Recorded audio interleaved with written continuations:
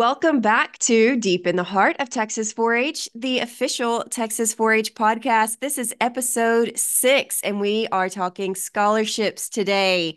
I am joined by some very special guests today. We have got Bailee Wright and Payton Branham. How are you guys doing? I'm good. Great. How about y'all? Doing good, doing good. Okay, before we go any farther, I just want the two of you to introduce yourself. So, Bailee, you go first, and then Payton. Sure. As Callie said, my name is Bailee Wright. I work for the Texas 4-H Foundation. My official title is program manager, so I get to work on a little bit of everything, but my main focus areas are grants, alumni, and most importantly, scholarships. And so working on scholarships has been really exciting so far. I work with a committee to help develop the application, communicate with donors. I'm going to coordinate the judging process as well as handle awarding the scholarship funds to our scholars once they're in college. So, a really neat opportunity, and I'm excited to be in this position. Like they said, my name is Payton Branham. I am from Reynolds County in District 7. I graduated from Miles High School this past May, and right now I'm attending Texas Tech. My major is restaurant, hotel, and institutional management, and I plan to get a degree in that, graduate in around 4 years, and hopefully go on to work in a hotel chain somewhere. I really want to travel. I am a Texas 4-H scholar from this past year. I was a Houston scholar specifically, so that was a wonderful experience overall. I really learned a lot from the experience, and yeah, I'm looking forward to getting to share any tips and tricks I have up my sleeve from this past year. Fantastic. Well, thanks for joining us today, you guys. How's the weather where you Yeah, guys are? Since excited. you're both in the same place and We I'm the are. loner over here today, what's it like up there in Lubbock, America? Windy and cold. The wind is what gets you. It's pretty chilly outside.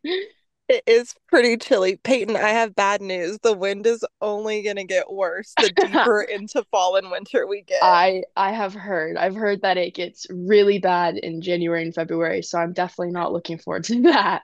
Yeah, get a good coat. I need to.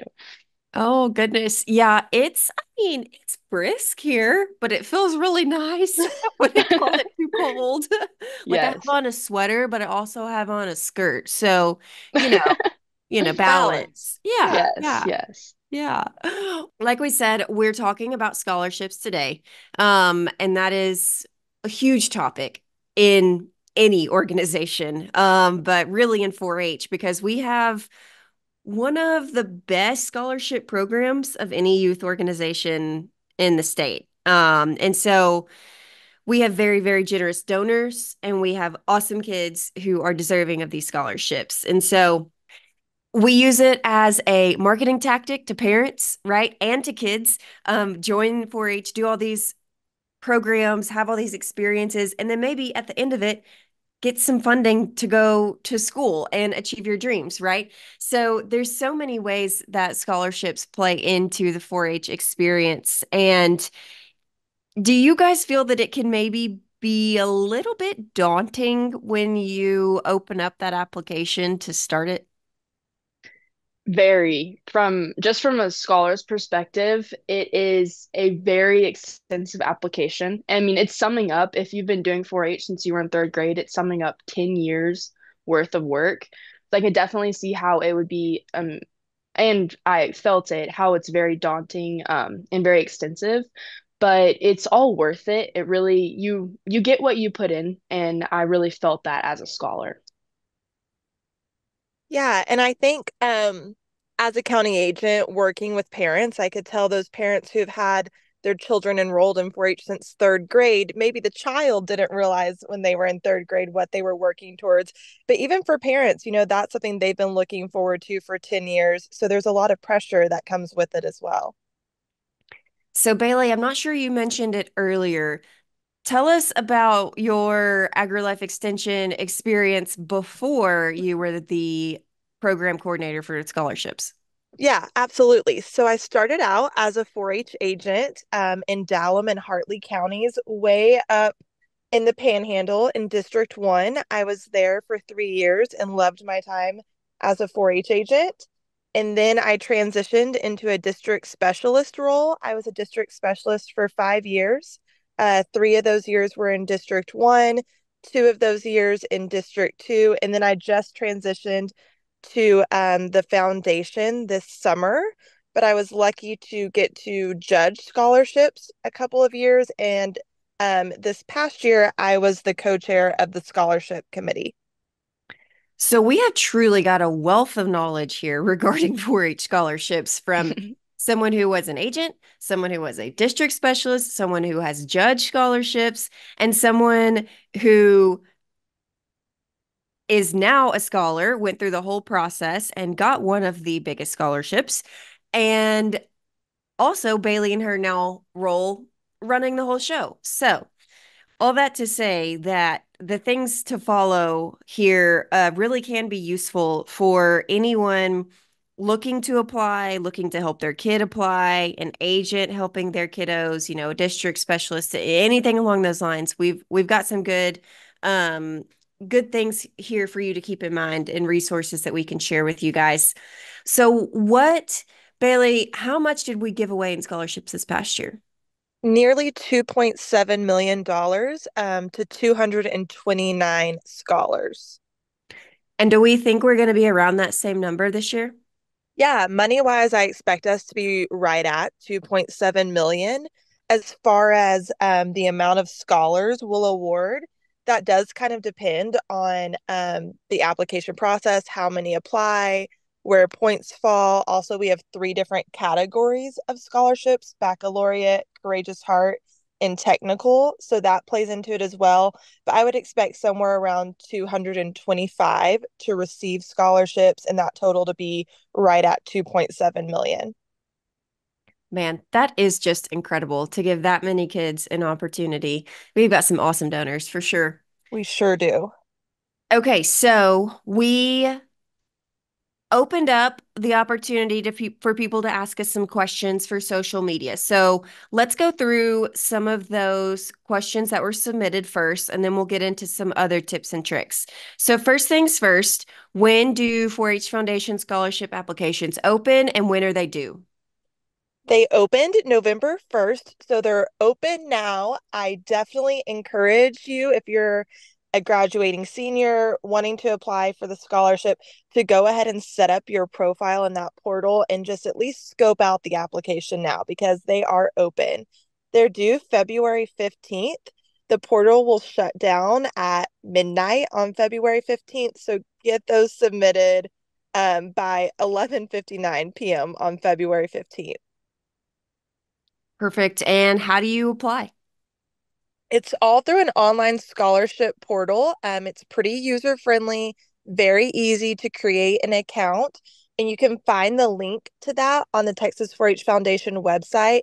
It's on every single one of our scholarship pages, and it's also in our scholarship guidelines. So it is through an online portal. You can work on your application outside of the portal, most likely in Microsoft Word, and then transfer everything into the portal. And how old do you have to be to apply for this scholarship? You have to be graduating this 2024-2025 school year and planning to start college in the fall of 2025. And the final question from social media was the most requested one. What is the committee looking for? Yeah, of course, that's the most requested question. It's such a tough question to answer, and I'm sure Payton has some great advice here too. I'll give y'all a pretty basic answer. The components of the scholarship are your 4-H project experiences, your 4-H leadership experiences, community service, awards, and then there's a section for outside 4-H experiences, as well as a few narratives. But I guess my biggest piece of advice here, aside from gathering all that information and make sure you're portraying that information accurately and honestly to the judges, is to make sure you're giving some personal sentiment to your application. These judges are going to judge over 200 applications each.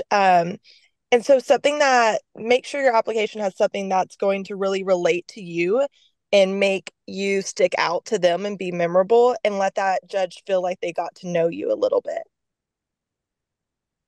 I definitely agree with that. There are what feels like a million kids going for this scholarship, and I definitely feel like something that helps is making yourself memorable, like Bailey said.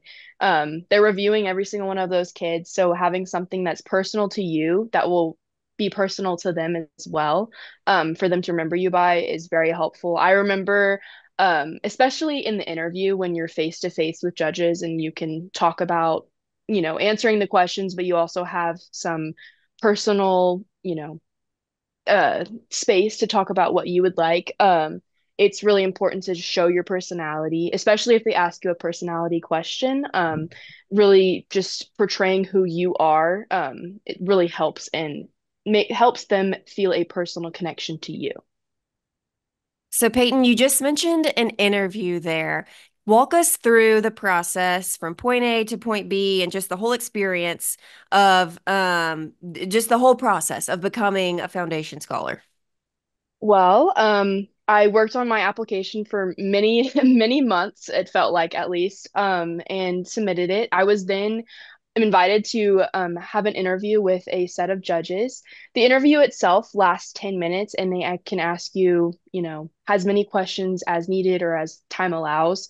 Most of the questions are related to your 4-H experience and your accomplishments and your experience as a leader and the many different things you've done within 4-H, but they can also throw in a personality question or something that might feel random, but is supposed to show them who you are as a person. For me personally, my personality question was if I was an ice cream flavor, what would I be? Which seems really odd, but it definitely gives them the chance to see who you are, as well as not in a such a professional setting. You're answering all of these questions and you're trying to do it as professional and as efficient as possible, but breaking the ice with something, a personality question really, calms you down and also, brings you back to the moment. This is just an interview. It may feel like there's a lot riding on this, and there is, but it's not, this isn't the end all of everything. But yes, so I would definitely say the interview was for me personally a more stressful process than the application itself. I felt much more nervous for the interview, but once it was over, I realized that it wasn't as stressful as it seemed and I didn't have to freak out as much as I did. But I realized that, they've already seen my application and this is my chance to really show them who I am and make that personal connection. Okay, so what ice cream flavor were you? I am having I think I said I was a raspberry sorbet, something along those lines. I am not a big ice cream, like a cream person. I prefer a sorbet over an ice cream, which may seem odd, but that's who I am. So I showed them who I was. And I also just really enjoy raspberries. So that's kind of where I fell on that question. Spoken like a true food and nutrition girly. I Indeed, was indeed. thinking the same thing. She chose a healthy choice, of course. I did. I did. Okay, well, so you mentioned that that interview was kind of scary, as it likely will be for most. How would a youth go about preparing for that interview? From a scholar's perspective, I would say a mock interview is your best friend. No matter who it is, practicing with as many people as you can definitely helps. My parents, both of them, were very clear on their desire that I practice with as many people as possible because, the questions may be the same coming from a person if they have a set list of questions that have been asked previously. For example, one of my county agents, he has a list of questions that he collects after every interview, just to from the kids to have a just general list of things that he can, practice with the kids. And I interviewed with him, and he's a very, very serious guy, if you know him. And so him asking me those questions and practicing with him was a much different experience than I had with anyone else. So, even if it's the same set of questions, having the person asking the questions be different each time is very important. You're never gonna, they might be seeing something different in your interview that someone else might. And so just getting as many different perspectives as possible was very crucial to my practicing for the interview session. Yeah, I couldn't agree more with Peyton on mock interviews. I think the more you do it, the more comfortable you are with it. Callie, I do just want to take a moment to say a couple things about the interview process because I think there's this like, I don't know, mysterious vibe about the interview process, but I don't want it to be mysterious for anyone. I want everyone to who gets invited to the interview process to feel like they know what to expect. So is it okay if I just take a couple minutes here? Yeah, absolutely. And so I can't speak to every year in the future how it's going to be, but I can definitely tell you what it's going to be like this year. And this is how it's been the past several years. We'll have three different interview rooms. There's kind of rumors that float around like, oh, you're assigned certain interview rooms off of how your application ranked. That's not true for our scholarship process. If you're invited to interview, you have a form where you fill out exactly what time slots you want. And so your rooms are assigned strictly off of the time slots. It's very random. There's three judges per room. Two of those judges will be 4-H youth development professionals, so either district specialists or county extension agents. And one of those judges in the room is a Texas 4-H Foundation board member. So maybe that just gives you a little bit of an idea of who you're interviewing with. Um, they're always very nice people. All of our agents and district specialists are nice people, as well as our board members. So I know this is easier said than done, but maybe that takes a little bit of the nerves out of the equation. They're all excited to be there and interview our scholars.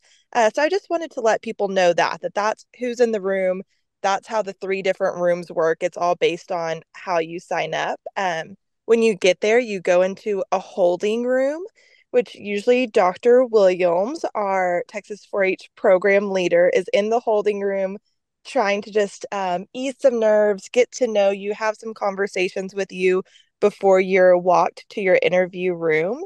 Like Peyton said, you have 10 minutes with your judges, and our judges are pretty consistent about using the full 10 minutes. They want to learn as much about you as they can. Last year, I was a timekeeper, and on average they were going 9.5 minutes to 10 minutes. And so if your interview gets cut off at 10 minutes, it's not a bad thing. That's happening to a lot of people, but we are really strict about cutting the interview off at 10 minutes just to keep it fair across the board.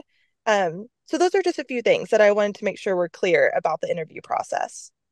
I think that's so helpful. And like you said, if it's less mysterious, maybe it's a little less scary for the kids that are walking into that room or the parents that are trying to, you know, hype up their kids that are about to walk into that Yeah. room. And they can tell them exactly what's going to happen. So I think that's super, super helpful. Speaking on kind of the parent side, or, also as an agent, what do you think is the best way to support the kiddos applying for these scholarships? Yeah, from my perspective, it would be to almost create a timeline with your child, your 4-H member who's applying, because I think the one thing you don't want to do in this process is get behind and feel like you're in a crunch at the last minute. So I think as a county agent, something I tried to do and that I learned from other county agents who were my mentor was to kind of set deadlines with those 4-H members that I was working with. Like, okay, by December 1st, let's maybe have some of your charts, if that's the route you're going, or those sections worked out. By January 1st, I want you to have all of your narratives done so we can read through that. Just maybe a little bit of a timeline with goals there to stay on track. Absolutely start early, start now, get your game plan going there. And I think just supporting them in that way, from my perspective, is really important, as well as be in communication with your county extension agent. They, even if they're new, we've offered several training opportunities that I'm sure they've taken advantage of, whether it be on the state level or the district level. I really encourage all of our applicants to loop your county agent in from the beginning. Peyton hit on this, on how important it was to her to have both of her county agents involved in their advice. They want to help you, and I think they'll have really great advice for you. Also, new this year, there is a county extension agent verification form. That it's a requirement that you have that form. Your county agent will want to see your scholarship application before they sign that form. And so I also think it's really important to talk to them in the beginning of the process and make sure you know their schedule, because unfortunately, February 15th is right in the middle of major stock show season. You want to make sure you have a date time set to meet with them to get that form signed as well.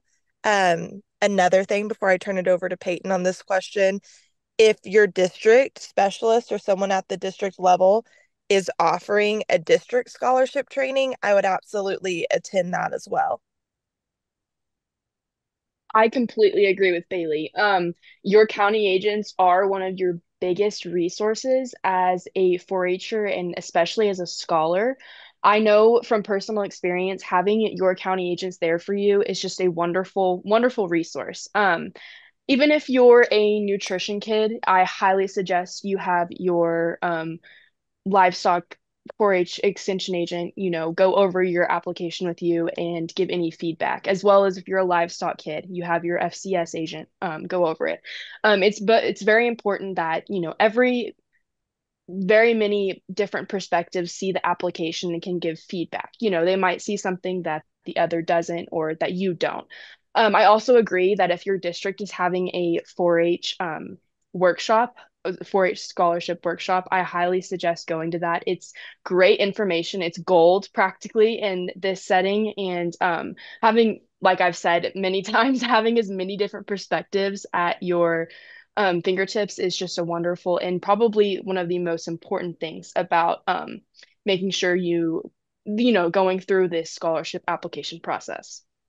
Yeah, absolutely. I totally agree with you guys as well. And I think that probably, people have used that tactic for other scholarships as well. So a lot of the things we're talking about here, these seniors are going to be using in multiple ways. So, one thing we've mentioned, utilize your agent. Maybe we have a brand new agent listening to this and they are a little overwhelmed with exactly how they're supposed to support their kids. Are there resources or should they just reach out to you, Bailee? Should they ask another agent? What would you suggest to that brand new agent who wants to be a good resource for their kiddos, but they're just not really sure how to? Yeah, thanks for asking that, Callie. All of the above. Feel free to reach out to me personally. I would be glad to visit with you. Also, I would definitely say reach out to your district specialist. Most of them have been in their positions for several years and are experienced in scholarships on some level or another. But you can also always visit the Texas 4-H Foundation website. I know I'm giving lots of shameless plugs for that, but I'm really excited that we have several new resources this year. One of those being we kind of revamped our guidelines. So I would print those off if I were a new agent and read through them, make notes. If you have questions, um, call your agent mentor, call your district specialist, call me. I'm glad to chat with you through any questions you have after reading those guidelines. There's also a training that we just did a couple weeks ago that was specifically for county extension agents. It's not posted on our website just because it's an agent resource. And so if you don't have that from me in an email, feel free to email me that and I'll send you that recording. But please don't be afraid to reach out and ask questions directly. I want all of our agents and district specialists to feel like they're prepared in the scholarship process to help their 4-H members. Awesome. All right. So, Peyton, you mentioned that you are a Houston Livestock Show and Rodeo Scholar. What would you like to say to those scholars? And also, how is this going to benefit you in the long run? I would say that kind of I've hit on it just a little bit, but you get what you put into the application process and the interview process as a whole. If you are willing to put in the work and dedicate yourself to this application, you will reap what you sow. And so I would say to everyone that's, trying for the Houston Scholar, or that's what their goal is, I would say that is extremely worth the effort. And for anyone who is considering, what the benefits of the scholarship will be, I would say that, it's in the title in itself, getting to say that I'm a Houston scholarship is a Houston scholar is just a wonderful achievement in itself. And I also am reaping the benefits. Of course, it's helping me support my, financially supporting me on my journey throughout college. And it will being a Houston scholarship scholar, but also getting to show what I've done with it is just a wonderful achievement. That's awesome, Peyton. So we have Houston Livestock Show and Rodeo. They provide millions of scholarships every year, right? But we also have a ton of families or individuals or smaller groups who provide scholarships. And we are just as grateful for those as we are for Houston Livestock Show and Rodeo, San Antonio Stock Show and Rodeo. So we just want to take a moment to thank all of our donors for giving their funds to these 4-Hers and benefiting them for years to come, not just during their time in college. So, Bailee, if someone wanted to maybe start a scholarship in honor, in memory, just because, how would someone go about sponsoring a scholarship in the future? Yeah, absolutely. Um, of course, there's a form on our website, but if that feels a little impersonal, at my can I start over, Callie? Yep, sure can. Thanks. There is a form on our website for people who are interested in becoming scholarship donors, but if that feels a little impersonal, you can also find my email on our website and we can set up a Zoom call. I can come see you. We can have coffee. We can talk on the phone. We can email back and forth and talk about the potential of becoming a scholarship donor. Whatever conversation you would like to have about that, I am more than willing to have that conversation. And like Callie said, maybe this is organizations who want to become a donor, businesses, or individuals. We're open to all of the above. Our scholarships range anywhere from $5,000 up to this year, and I know we'll talk about this here in just a little bit, $30,000. So there's a broad range in there. I'm sure we can find a fit for you. And Callie already thanked our donors, but of course, I would like to do the same. It's so impactful for our scholars. And I feel so lucky that I'm privy to read each semester our current scholarship recipients send an update letter to their donors and they send me a copy as well. And to read those and to know truly the difference that these funds are making in their college career, it's allowing them to spend more time focusing on their academics. It's allowing them to take opportunities and be involved in on campus organizations and internships and study abroad and get incredible experiences. And one thing in common that all of our scholars I've noticed in those letters that they're writing semesterly, they talk about how excited they are for their careers and ways that they're going to give back not only to their communities but the 4-H program as a whole. And so I think that's just really encouraging, and I'm so thankful that our donors are allowing that to happen. Absolutely. So you teed it up just perfectly where we were going next. You mentioned a pretty big number and a new scholarship.